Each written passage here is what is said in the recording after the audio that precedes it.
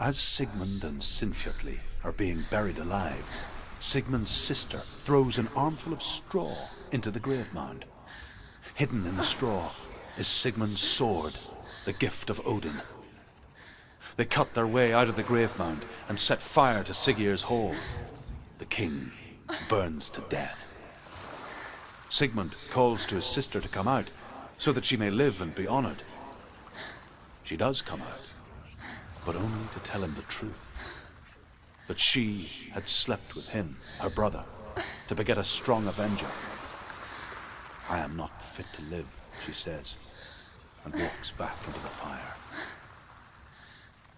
Strike vengeance from your heart, Senua, as there is always a heavy price to pay.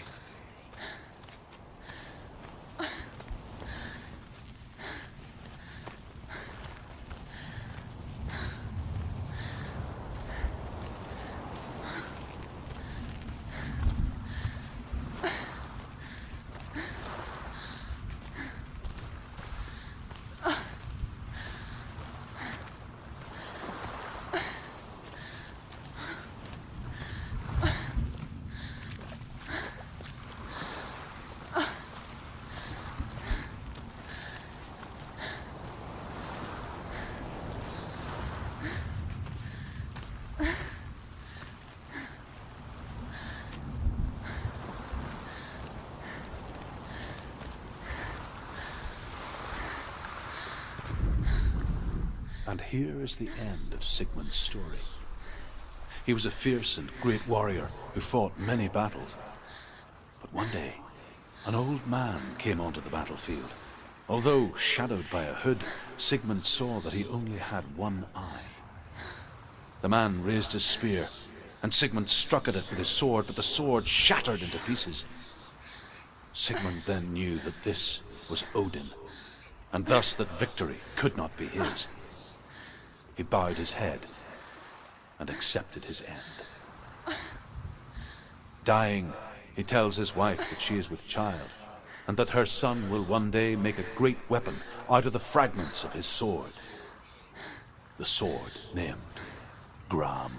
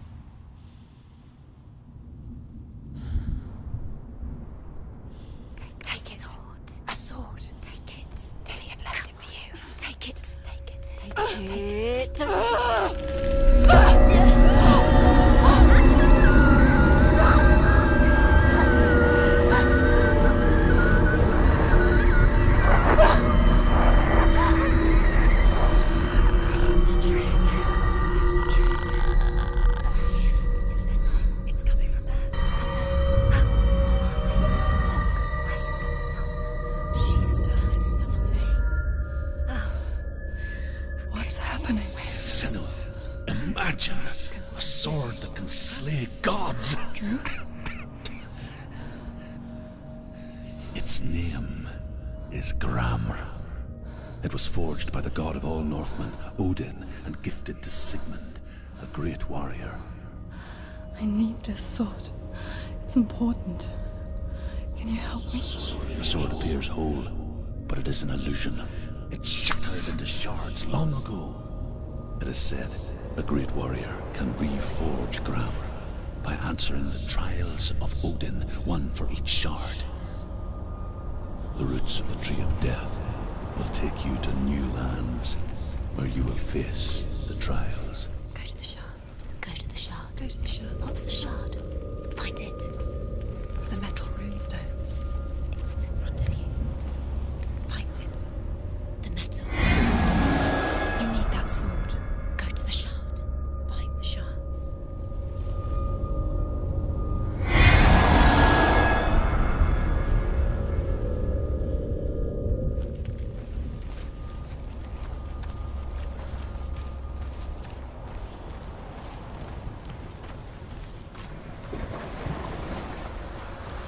Where is it? Find it. There it is. Focus. There's the shard. Focus. Focus. Use your eyes.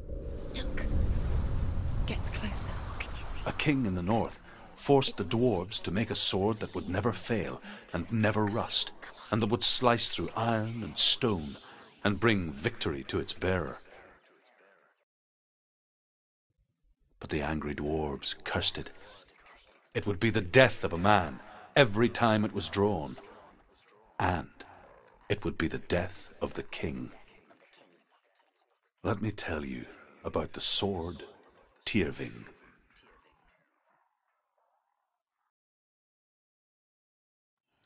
I don't recognize this place.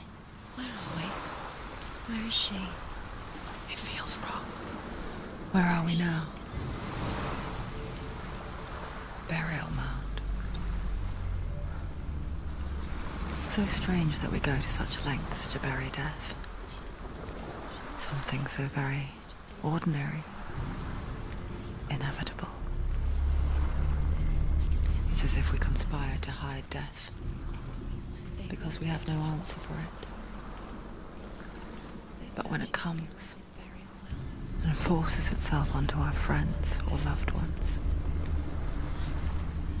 then comes the reckoning. Feel the dead in the air. You can feel the dead. Do this. Turn back. Why would he bring her here? It's not safe here. Why would he do something so dangerous? Never bring you here. Senua, you remind me of a story that the Northmen tell about a young woman warrior.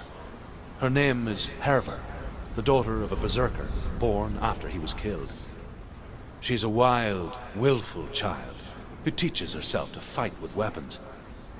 When she learns where her father is buried, her only desire is to reclaim the treasure buried with him, but above all, the sword Tyrving.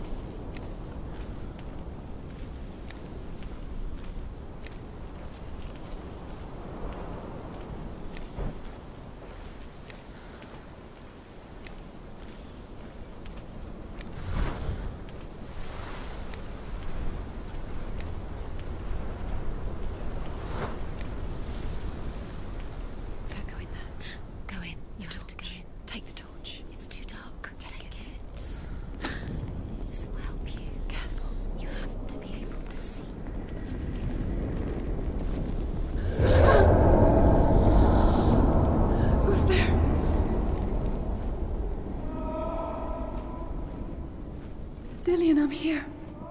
I'm here for the trials. Like when we first met, remember?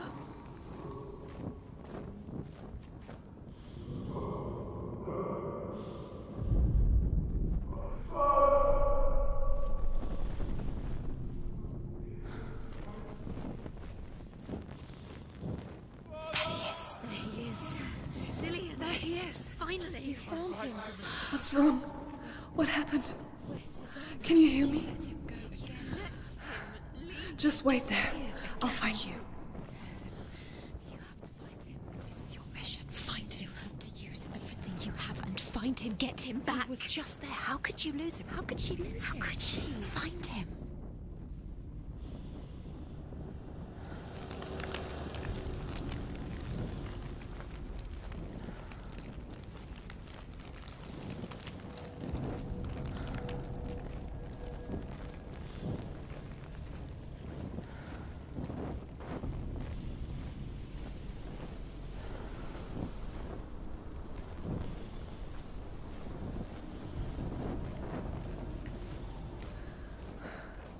I'll find him.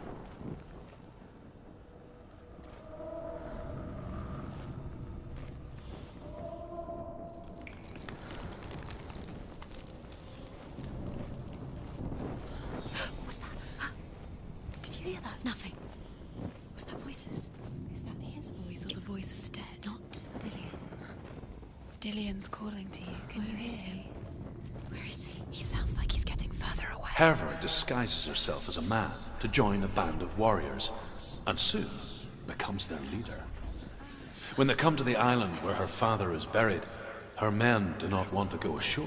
They say that evil haunts the island, and that it is a worse place by day than other places are by night. Fearless, she lands alone. There are many grave mounds, and all of them have ghostly flames burning over them. She comes to the grave mound of her father after passing through these ghostly fires, as though they were mist. The flames I passed through were real enough. Damn the Northmen to hell.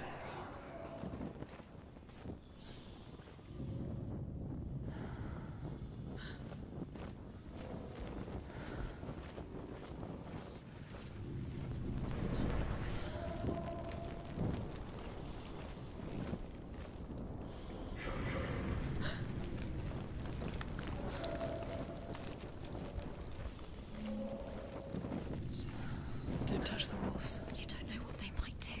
Turn back. She has to keep going. It's not safe here. She has to keep going. If you go down there, no one can save you. It's too scary. I can hear him.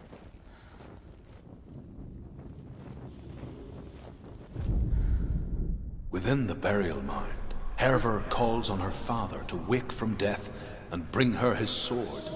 She says that it is not seemly for the dead in their grave mounds to bear valuable weapons. Her father answers with words of warning. You go to your doom. Baleful runes surround you. You have gone mad. You have lost your mind. Your thoughts are confused. It is dangerous to wake the dead. Like I said, she reminds me of you.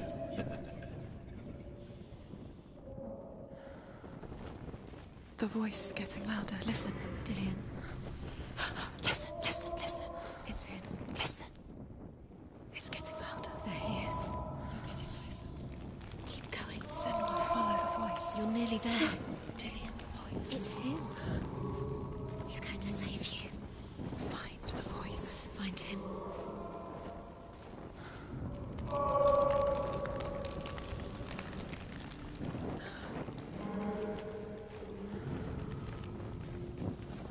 Find another way. It's not working. You have to use your mind. Where can you go? You're failing. Find another way. Think. Focus. Use your mind. Where's he gone? He's disappeared. You let him slip through your fingers once again. Think clearly. You have to recognize it. Don't doubt yourself. You'll never find it. She doesn't recognize it. Yes, you do. You know where you are. She doesn't. Listen for his voice. Listen. Dillian, where Listen. are you? It's not him. It's not him. We told you. We told you it was a trick.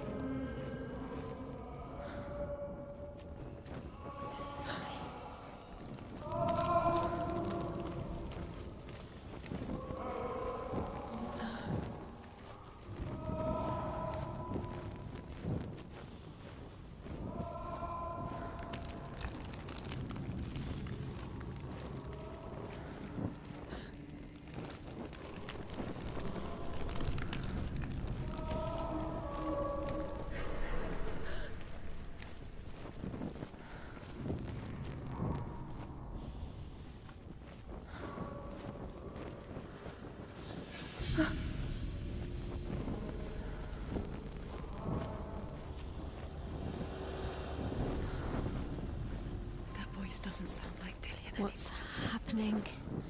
It's not him, it can't be. What's that sound? The voice is changing. What? That's not Dillian. That doesn't sound like Dillian. It sounds like... Herver ignores her father's warnings. The grave mound opens, and it seems to be full of fire. Again, Herver demands her inheritance, but her father warns her that the sword is cursed and would be the bane of her family. But he relents and brings her the sword. She leaves the island with it, but the curse holds true, and death would follow in the years to come. And so, Senua, the misdeeds of a father have cursed his daughter.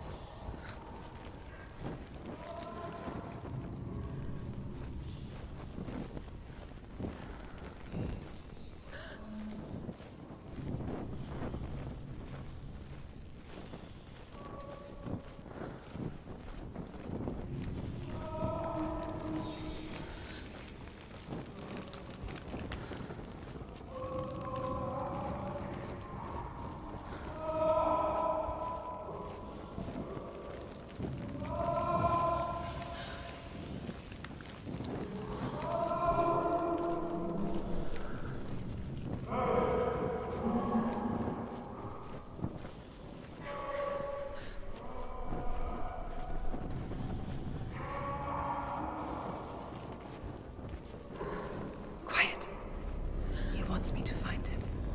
I'm lost without him.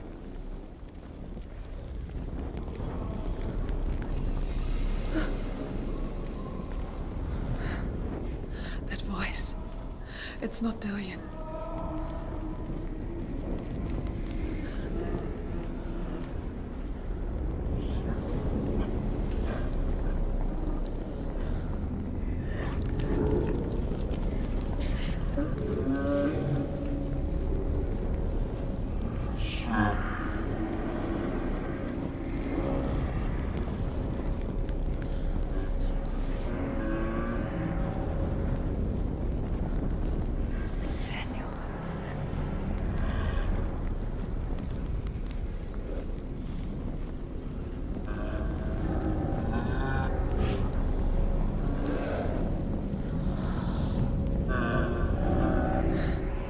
Dillian wants me to face my fears.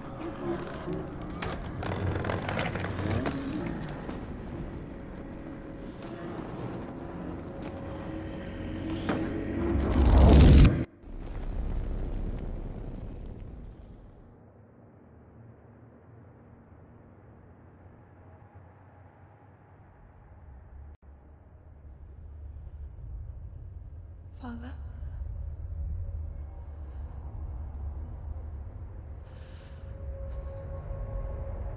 I'm leaving.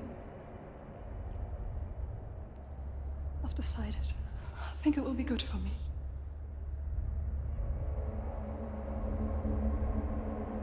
It's the darkness.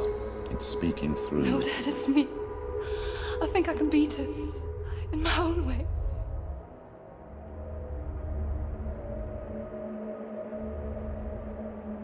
I can see the darkness in your eyes, child. I met a boy. Boy. The chief answered. No. He said he could help me. It's a trick. He said I could be normal. Normal? Yes. No boy is going to save you. No one can. When they see the rot growing inside you. No! They will turn their back on you. The gods can only fix you through my hand. You're going nowhere. No. You will not defy the gods.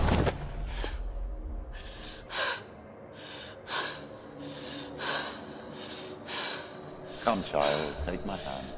Come, Senua. I am leaving! You cannot escape the darkness. Your curse will make everyone suffer. You will have blood on your hands!